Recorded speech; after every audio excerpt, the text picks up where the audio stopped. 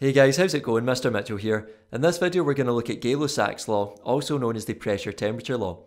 Now it's worth pointing out that this video follows on from the theory video on Gay-Lussac's law experiment, so if you haven't watched that already, I would recommend doing that.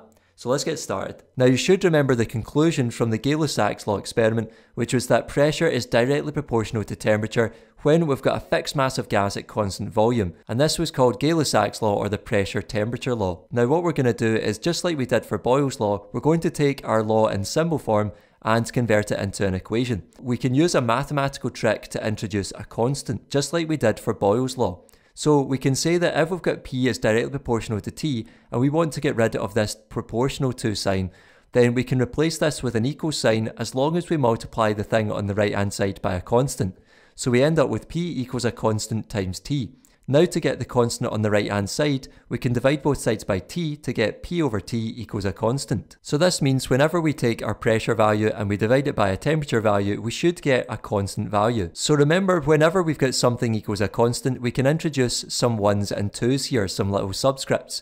And that's because we'll be dealing with initial and final pressures, but also initial and final temperatures. So we have here P1 over T1 equals P2 over T2, where P1 and P2 are the initial and final pressures measured in pascals or newtons per square meter, and T1 and T2 are the initial and final temperatures measured in Kelvin. So remember that Gay-Lussac's law only holds when temperature is measured in Kelvin, not in degrees Celsius, because we only got the directly proportional relationship, i.e. the straight line through the origin, when we took into account the Kelvin temperature scale. Now remember, we could write this equation as equal to P3 over T3, equal to P4 over T4, and so on indefinitely, but you're only ever going to be dealing with initial and final values of things, so we can just go with using 1s and 2s for the subscripts. So this is our equation for Gay-Lussac's law that we can use in order to do calculations. Lastly, we're going to look at how to explain Gay-Lussac's law or the pressure-temperature law in terms of the kinetic model, and remember this just means particles in a sealed container. So it says here to consider a fixed mass of gas at a constant volume in a sealed container, so we're not going to change the size of the container or the box. It then says when the container is heated, the temperature of the gas increases. The average kinetic energy and therefore the speed of the particles increases as a result.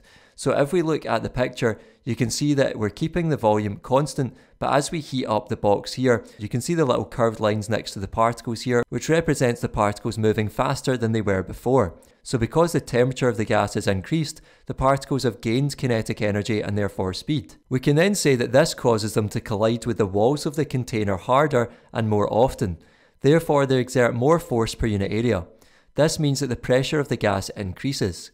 So we're basically explaining why pressure will increase when the temperature increases. But it's really important you mention when explaining this about the average kinetic energy increasing and the fact that the particles are going to collide harder and more often with the walls of the container. Lastly, it says to note that the gas molecules speed up since the temperature increases. I'm just going to show you a quick simulation to help you visualize this. So you can see here that I've got my particles in my sealed container, and you'll notice that I'm keeping volume constant because I'm looking at how pressure and temperature are related. So we're going to keep our container a fixed size, a fixed volume. Now notice that the pressure just now is varying from about 16 to 17 atmospheres. But if I heat up my gas, then the particles should gain speed and therefore kinetic energy, and therefore they should hit off the walls of the container more often and with more force, and therefore you'll notice there is more force per unit area on the walls and therefore an increased pressure, since pressure is the force per unit area. So now I'm at about 60 atmospheres and a temperature of about 1073 Kelvin, whereas we started off at a temperature of about 300 Kelvin. So we've shown that as temperature increases, the pressure will increase for the gas. However, the opposite is also true, so if I decrease the temperature and cool the gas down, then you'll notice the pressure is decreasing, and that's because the particles now have less kinetic energy and therefore less speed, and they're therefore going to hit off the walls of the container less often and with less force, and that means we can say there is a reduced force per unit area exerted on the walls of the container, which leads to a decreased pressure. That's all for this video, folks. Thanks for watching. If you made it to the end, I really appreciate it. Make sure to give the video a thumbs up, subscribe to the channel, and I'll see you in the next one. Take care.